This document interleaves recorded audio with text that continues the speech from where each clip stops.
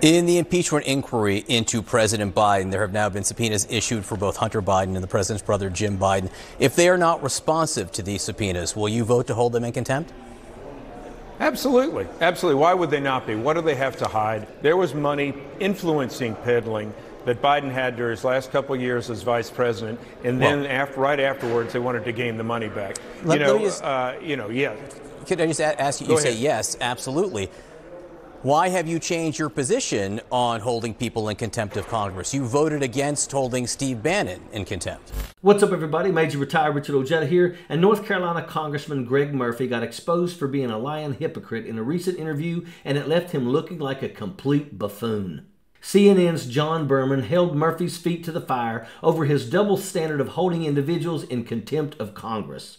Murphy's hypocrisy was impossible to overlook. We have somebody who's not an elected official. The president of the United States was selling his influence. His son was No, but I don't selling his understand. We're influence. talking There's the a little people bit you're higher talking. different standards, John, when you have somebody who's in elected office versus somebody who's not in elected office. Steve Bannon He's wasn't in the president elected of the United office. States. He was the vice president of the United States. Who are you saying? Who are you saying was in an elected office here when you're talking about holding people in contempt of Congress for being non-responsive? Well, tell me what office Steve Bannon was in. Well, tell me what office Hunter Biden was in. No, I'm not talking about Hunter Biden. I'm talking about Joe Biden, the President of the United States. The House Oversight Committee, under the leadership of James Comer, has issued subpoenas for Hunter Biden and James Biden, the president's son and brother. James Comer, the chairman of the House Oversight Committee, has been targeting the Biden family relentlessly. He's had the help of Marge to Trainwreck Green every step of the way. I'm just trying to understand the difference. I'm just trying to understand the difference when you're talking about congressional subpoenas. You voted against holding Steve Bannon in contempt of Congress when he didn't appear before the January 6th committee, which was a committee, elected for by Congress. Steve Bannon related to the President of the United States? No, he was a former employee of President Donald Trump, and the other people who you did not vote to hold in contempt literally worked for the former President Donald Trump. So my answer to that is yes. Marge has been bellyaching about the Republicans not doing enough to hold the government accountable. Marge's idea of accountability is harassing the Biden family. Now that the Republicans have united behind an election denier in Mike Johnson, they have chosen to go down this divisive path. It's an entirely different standard. It's an entirely different standard, John, and you know it.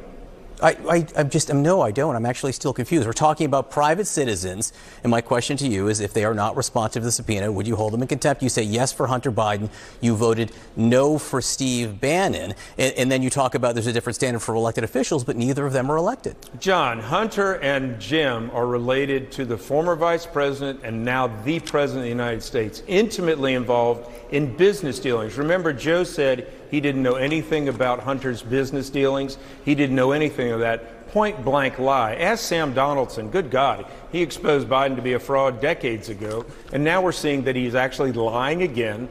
Joe Biden is a pathological liar, and his son Hunter is intimately involved in these influence peddling schemes. They're two entirely different issues, John, and trying to put them together is just really conflating the issue. I was asking about congressional subpoenas, but we do appreciate your time. Congressman Greg Murphy from North Carolina, thank you very much. The claims that he's made up against the president have been outrageous. Comer never presents proof of wrongdoing because he doesn't have any. Clowns like Comer and Greg Murphy are peddling the illusion that the Biden family did something wrong. They have concocted this scheme to harass Hunter Biden as a distraction. For nearly 2 years, Republicans have done nothing for the people who sent them to Congress. They have made chaos their highest priority. The drama is designed to incite anger in an undereducated crowd.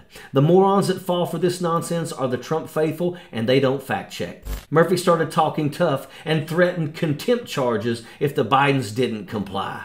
John Berman wanted to know why Greg Murphy would consider holding Biden's son and brother in contempt when he had voted against holding Steve Bannon in contempt for refusing to comply with the congressional subpoena. This is the question that stumped Greg Murphy. John Berman smacked Murphy upside the head with a 2x4 and left the jackaloon scrambling for an answer. Murphy couldn't explain his double standard. Murphy displayed the very two-tiered system of justice that the Republicans are always accusing Democrats of. Greg Murphy is a do-as-I-say, not-as-I-do jackaloon that wants to regulate a woman's body. Greg Murphy is a sellout that worships at the altar of the Republican dollar bill. Every one of these MAGA jackaloons needs to be voted out in 2024. The last election day, voters sent a clear message to MAGA and gave them a glimpse of what to expect in 2024. Let's vote every one of these jackaloons out. It's time for us all to do our part and vote the GOP out. Sappers clear the way, airborne all the way.